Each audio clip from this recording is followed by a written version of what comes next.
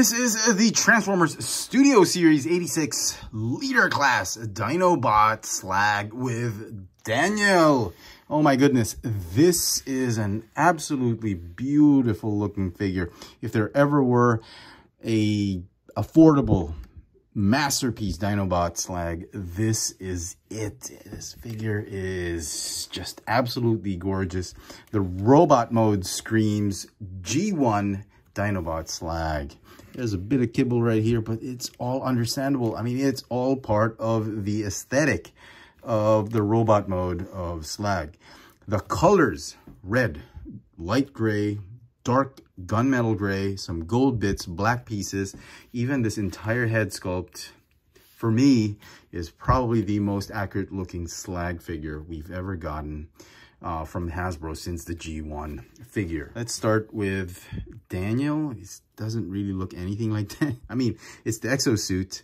It could be Spike for all we know, but it's a brick. Ball jointed shoulders and ball jointed hips. It doesn't even transform into his gun. Transform! And he doesn't transform into a car, or does he? There you go. He's got a peg right here underneath his left thigh. You can actually plug it in on either shoulder of Slug. There's also another plug right there. So yeah, pretty cool. Slug does come with his trademark G1-esque blaster. It's done in this pearlesque type of gray. It's not black. I was very surprised, but I'm glad they did it in this kind of color. It's got that shimmer going on. In terms of articulation, the figure has a ball jointed neck, a little bit of a hinge right here because of transformation. There is a waist swivel. Very cool. The shoulders can go in and out, and go forward and backward on a ratchet. There's a bicep swivel, hinge elbow. The wrists can go a little bit up and down because of transformation, and they have a swivel. The hips go in and out, do the splits, forward and backward, thigh swivel, hinge knees, and of course the ever-present rocker joints. So G1, very, very pleased with this robot mode. Even the kibble on the side, this is that standard G1 aesthetic for Slag. They even got rid of it. They put it underneath his calf or his knees. That's very, very cool. That's great engineering on the part of Hasbro and Takara Tomy. And for some size comparisons, here is Slag with Studio Series 86 Leader Class Grimlock, as well as the Power of the Primes Deluxe Class Slug. So you can clearly see a lot of similarities in the aesthetic. They're trying to get that G1 feel, but he most closely resembles in terms of aesthetic. I love that he matches well with the Leader Class 86 Grimlock. They both look movie or cartoon accurate. And when pictures were released of this figure, I actually thought he was taller than Grimlock. But if you look head to toe, he is 2 millimeters shorter than Grimlock. It's just that this cowl on him, the head of the Dinobot mode or the dinosaur mode, gives it the illusion that he is bigger than Grimlock, but Grimlock is still bigger head to toe. And to give you extra context on their scale, here they all are with the Voyager class Siege Optimus Prime, and I'm loving the scale of these figures. So transformation can be a little bit tricky, but it's actually pretty straightforward once you get the hang of it. And it's very reminiscent of the G1 transformation. Let's get right to it. First, get rid of the weapon right here. Okay, then what you want to do is you want to just rotate the wrists like that, and then fold down the fists just like that.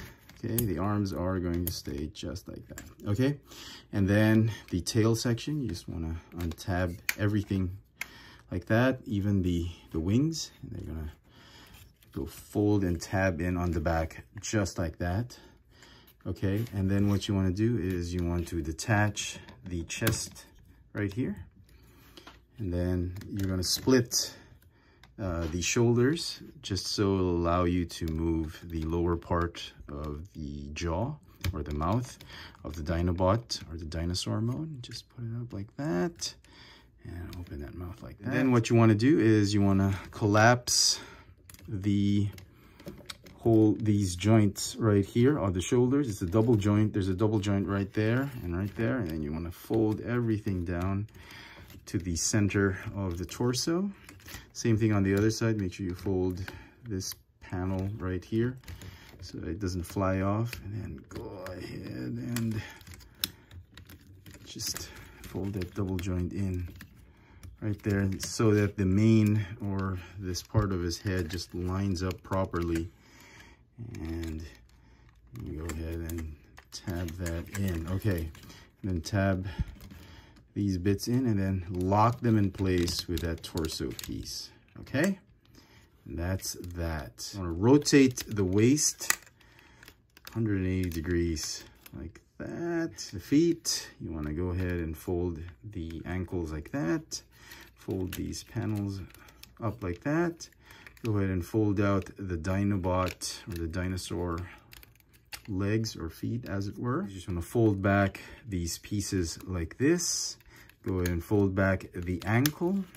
And then what you want to do is you want to fold the legs this way. Fold up that upper part of the knee all the way up like that. And then fold the hips up like this.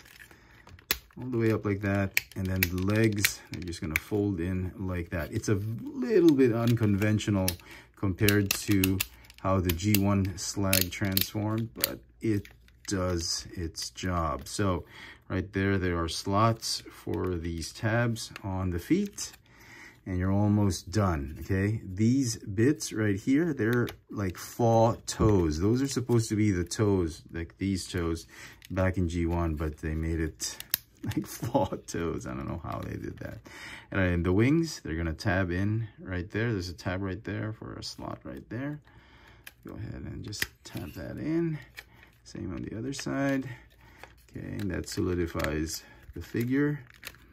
Okay, and then you're gonna sneak in this tail right here, much like G1. Okay, go ahead and fold it all the way down. And then those tabs right there, they're gonna slot into the holes on the feet or the legs. Come on.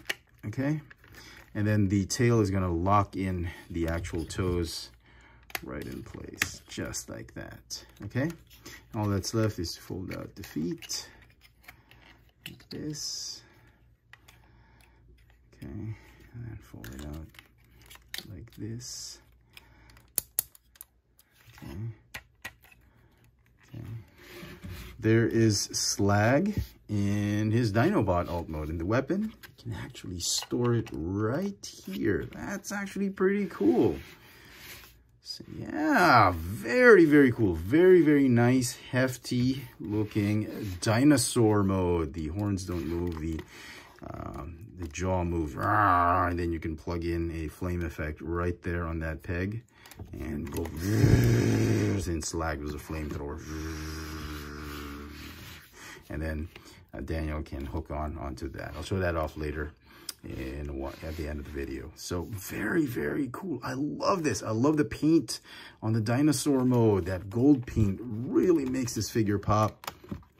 If you want to be more accurate with the legs, and based on some of the scenes we've seen in Jurassic Park, the legs I think are supposed to be like this. So yeah. Dinobot, stop.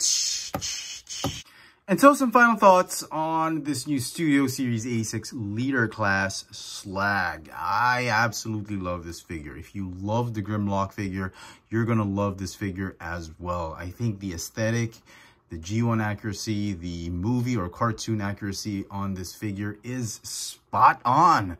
I am just so pleased with the engineering, aesthetics, and the overall look and feel of both robot mode and alt mode. I just hope that Hasbro and Takara Tomy has plans to do the rest of the Dinobots, Swoop, Snarl, and Sludge.